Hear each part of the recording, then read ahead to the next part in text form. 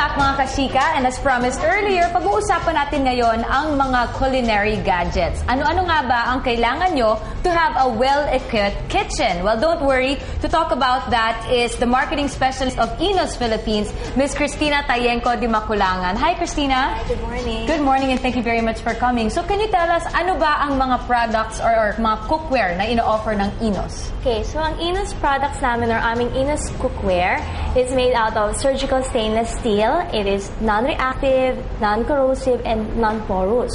So you can cook any food inside our cookware. Parang bagong term sa akin yan, non-surgical stainless steel. Because usually, there was a time na super popular ang mga pans na parang hindi na kailangan ng oil.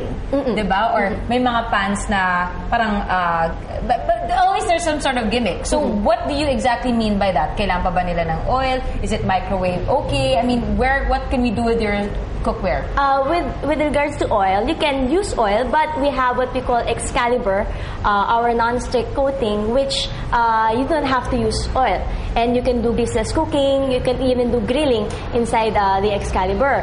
And sa amin namang cookware, basta any food that you would like to cook with, you can even use it inside the oven, and you can use it as an oven, which I will show you later. Okay, nakaka-intriga yan. So, pero can you give us like a lineup first of what your different products are? I mean, besides the pots and pans, kahit yung mga, like, what do you call that?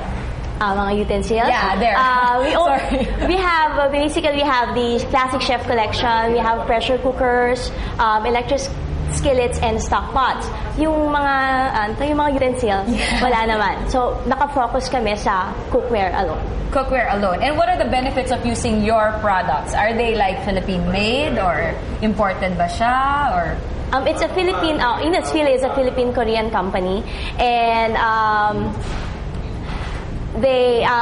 you can do, as I said, greaseless cooking, and then waterless cooking also. And because of this, it lessens the chance of you getting diseases like cancer, cardiovascular diseases. And healthier food. And healthier food. And tastier food because you do not have to use MSG. Durability.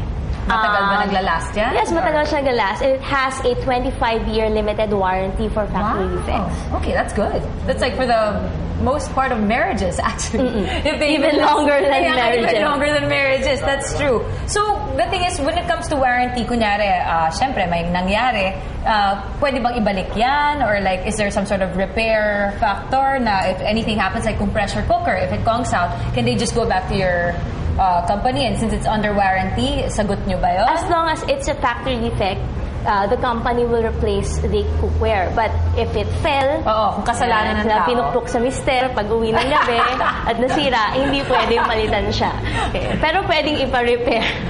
Ang daming natawa sa set dahil doon. But in the meantime, sige, I'm sure everyone's like already liking what we're showing on the TV screen. These are Inos Philippines cookware. Where can they buy it? Are you exclusive? Do you distribute in like Inos1 or like other department stores, or sa inyo lang? Inos products can be bought at Inos Corporation. I'm part of the Santa Rosa Service Center, but the main office can be located at 510 Cityland Shaw Tower at Mandaluyong. Okay, what about is your advice for people who are beginning to cook? I'm wondering, dahil nga ang wide ng lineup ninyo ng mga cookware, I'm wondering, what do you think are the essentials na at least every housewife should have? Every housewife should have very durable cookware. Like as a beginner? As a beginner, you can have the classic chef collection, which is composed the whole of set. what? You have the non-stick Excalibur pan. You have the multi-purpose fry pan. You have the 8 quarts stock pot, and you have the 3 quarts stock pot with steamer. Okay, you know what? Lahat po yan makikita natin later, and the best part is mag-demo mamaya si Cristina on the best foods to cook with these actual cookware. But in the meantime, I'm wondering what my co-host Nancy is up to. Mag-hi muna tayo kay Nancy. Nancy, what's up?